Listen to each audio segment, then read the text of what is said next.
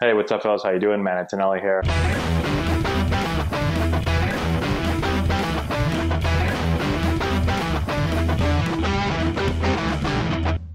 Hey, what's going on, everyone? How we doing? Matt Antonelli here with Antonelli Softball. Hope you're doing well.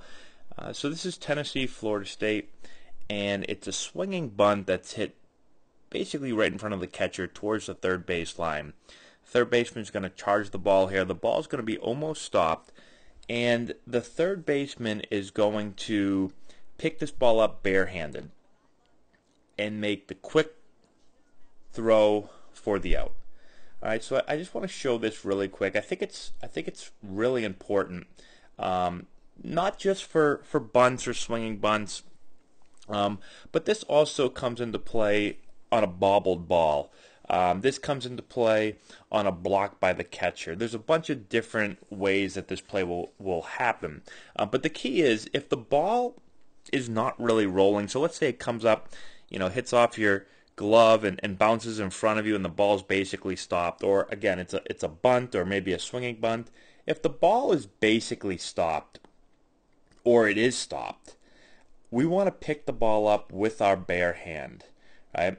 So this play is a very close play right here. The runner is out by basically half a step, right? And so if we pick this ball up with our glove and then have to transfer, the runner's probably safe, right? And I see this, the most times that I see this play is probably on a ball that, again, is bobbled, or the ball comes up and hits the infielder in the chest, bounces in front of them. They'll try to pick it up with their glove and then try to transfer and throw, and the runner's safe, right? On a bang bang play like this, again, where the ball's not going to be rolling very fast at all, pick that up with your bare hand, quickly set, and throw.